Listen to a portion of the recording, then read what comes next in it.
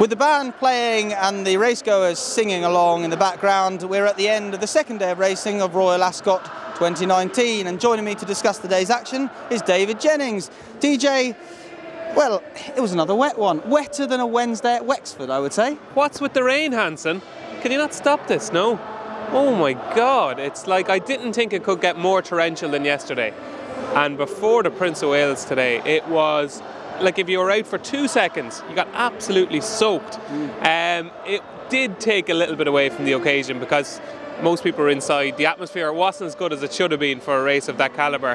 What can you do? Hopefully, I believe, I stand corrected, but I think it's to improve towards the weekend. So fingers crossed, and I'm hoping with the good weather, my tipping will improve as well. Well, you see, it's because I've sorted it. Yeah. You said, you know, could I not sort it out? I have sorted it, so the rest of the week's going to be good now. Yeah, it's going to be good, yeah. But the tipping's not been on form, no? It's been a struggle. My banker of the week was Ickwort in the Queen Mary today, and anybody that watched Ickwort would have been watching the race going, where is she? What colour? She's in blue, she's in a white cap. Where is that her? No, that's not where. No, she didn't start. She didn't even come out of the stall. She did an uncanny impression of Accidental Agent and planted herself at the start. So when your banker of the whole meeting stands still, you know that's not good. It doesn't set the tone for the day, so no, it was a disaster. Not great, but any better in the St James's Palace? Great race. No, sorry, not St James's Palace, sorry, it wasn't at all.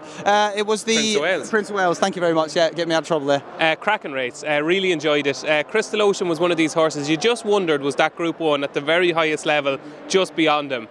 But I think when the rain came, when it turned into a stamina test, over 10 furlongs, he really came into his own. It was a brilliant ride from Frankie. He was in the perfect place at the perfect time. He was ready to pounce. A lot of peas there. And it was a thoroughly professional performance from a thoroughly professional horse. A real enjoyable home straight. Both of them given their all. Magical ran another terrific race. You know, she's a very, very good filly. This probably was our one day to really shine. You know, there was no Enable in the lineup and she couldn't do it. Volgeist got caught out of position at the wrong time and stayed on a little bit, probably wants better ground. And see at Glass, William Haggis won the Duke of Cambridge the next race, and even when he was interviewed afterwards, all he could talk about was how angry he was for running See at Class. He was really beating himself up really bad, and he was after having a Royal Ascot winner, so it tells you what he was thinking. I don't think that was the real See at Class. I think you'll see a different horse in the King George, and what a race that could be. Yeah, well, he was umming and ahhing before the race, wasn't he? He sort of went out this morning, and then, you know, when we heard the news she was going to run, we thought, oh, great, but yeah, clearly beaten by the ground. Yeah, I'd say she is a far, far better filly than that. She even travelled with her usual zest, turned into the home straight, she pulled out, and you're kind of thinking, usually away she goes like we've seen in the Arc last year, but just wasn't to be today. It's very, very hard for a horse and a filly to have their first start in such a competitive race where they go so quick. Huntinghorn turned it into a real test, and to ask her to win a race like that in the running style that she has, it was a huge ask. I wouldn't be one bit disappointed with See at Class. I think come the King George, if the ground is decent with that run under her belt, if it hasn't bottomed her out, I'd be very interested in her. I still think she's top class. There we go, you heard it here first, DJ, King George tip. Keep the faith. Talking to William Haggis, obviously as you say he had the winner of the next race, and his second winner this week, with following 10 years, I believe, without a winner at the meeting. So, like London buses, two come along at once. Yeah, and for a trainer like that, I was surprised that he hadn't had more Royal Ascot winners. Like, he is really top class. And Danny Tudhope, like, he was 100 to 1 at the start of the week with Labrooks to be top jockey.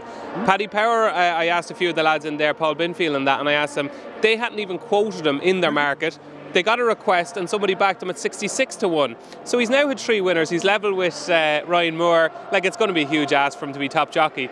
But if he gets 1 or 2 more, what a story that is. Like, he's 33. I think a few years ago he was in the running to be champion apprentice and he broke his wrist. So he's always been held in high regard, and he's picking the biggest stage of all to show how good he is. That was a terrific ride on Move Swiftly.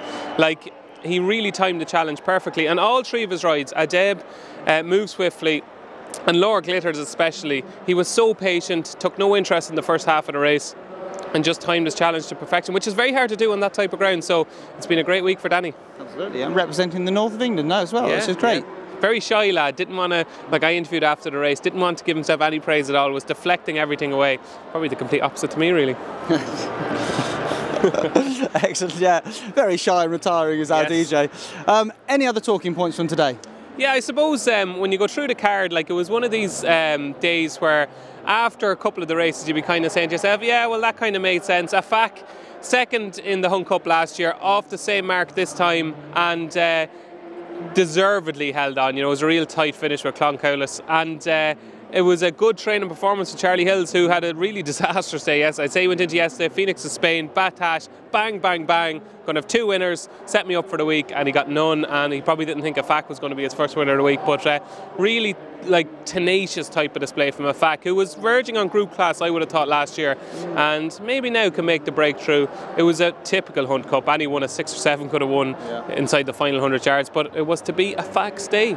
Yeah, and Charlie Hills, I must say, probably wasn't expecting Afak to be his first winner. I was down there last week, very privileged to be down there. You know, they had high hopes, obviously, for Batash, particularly Phoenix of Spain. They said it was a monster at home, so they really weren't expecting. Well, they didn't even mention Afak. Afak might have been his first winner of the week, but it might not be his last. No. He's got a few fancied horses later on in the week. He has got a few fancied horses, one of which I particularly like is Cadem in the Commonwealth Cup. Yeah, you've heard good things. I have heard good things, yeah. He's a lovely horse as well. They sort of said he's really sort of relaxed this year. He was a bit of a hothead last year, but he's relaxed this year. Viewers are frantically writing down his name. Spell it for us, Sam. K-H-A-A-D-E-M. Oh, very impressive. I didn't think you'd get that. That's why I asked you. Spelling is one of my strong points. I don't have many of them. Okay, yeah. Okay. Anyway, on that note, thank you very much for joining us. We hope you've enjoyed all the racing from Royal Ascot on day 2. Join us again for day 3.